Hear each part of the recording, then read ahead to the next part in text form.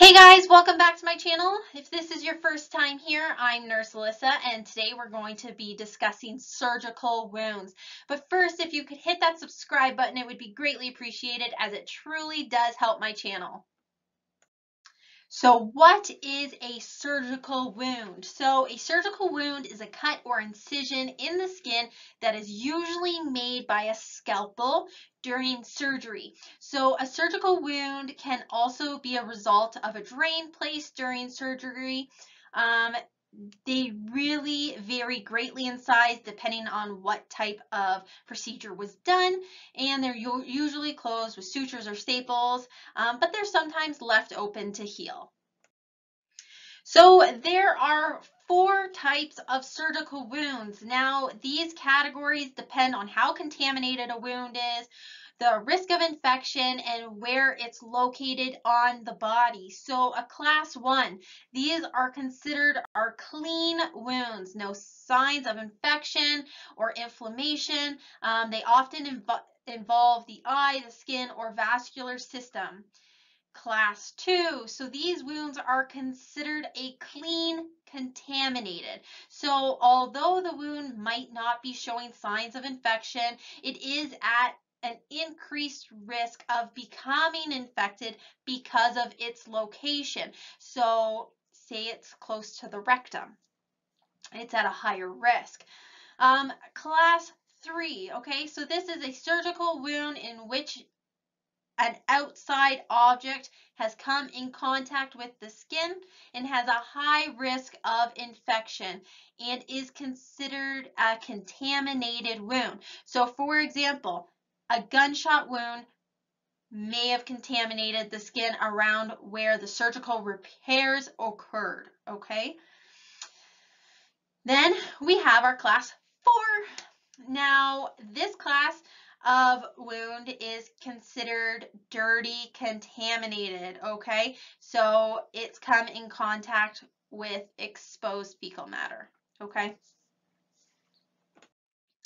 So what causes a surgical wound? So a surgical wound is created by a surgeon making an incision with surgical instruments such as a scalpel. Now, there is a wide variety of reasons that require surgery, and they all are different, okay? So the wound size will depend on the procedure, location of the body, even the body type. It will affect how large a wound needs to be for that surgery. Okay, so risk factors for surgical wound infections. So any surgical procedure that creates a wound or a break in the skin barrier, they're at risk of infection. So the likelihood of a wound infection after surgery is between 1 and 3%, okay? So up to 3 people for every 100 people.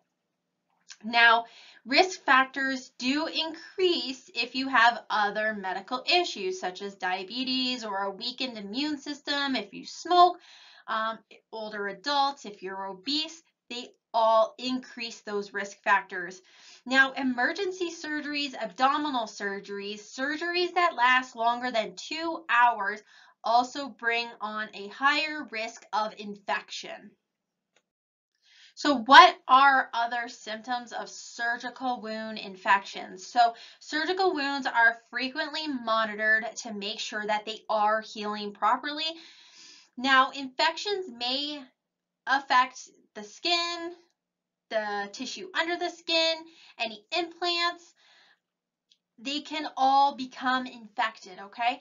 So signs of surgical wound infection include increased pain and redness to the area, delayed healing, presence of pus, foul odor, or an increase in drainage from the wound, okay?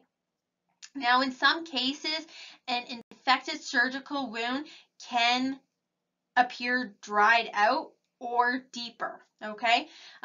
Fevers can also be a common sign for these infections, okay? So how are surgical wound infections diagnosed? So a physician can diagnose a surgical wound infection by examining the wound, assessing symptoms, or taking a culture of fluid from the wound, okay? If you want to know more about how to recognize the signs and symptoms of infection, whether it be local or deep and spreading, look in the description below and I'll add the link there of all the signs and symptoms, okay? So how are surgical wounds treated? So treatment of surgical wounds sometimes depend on the location. Surgical dressings are normally placed over a wound and may need to be changed regularly. It totally depends on the doctor's orders. Now, the skin around the surgical wound, when you're changing the dressing, you need to cleanse that area. So just with some salt water, mild soap, and you may also need to irrigate the wound with salt water. Now, when you're doing this at home, because most of the time you're discharged from the hospital, your wound has not healed. So you will have to follow the at-home care instructions that your doctor gives you. And you might need to follow any medication regimen because a lot of times there is pain associated with these wounds, okay?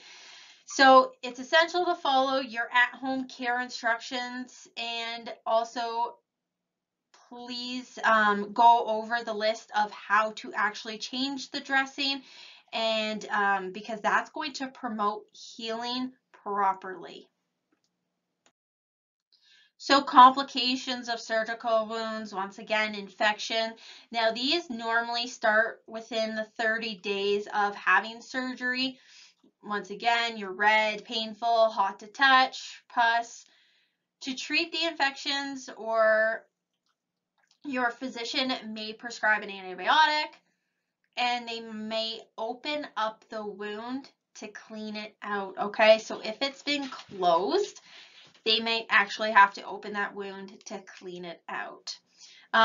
So what is recovery like for a surgical wound? Recovery varies and can last for a few weeks up to months.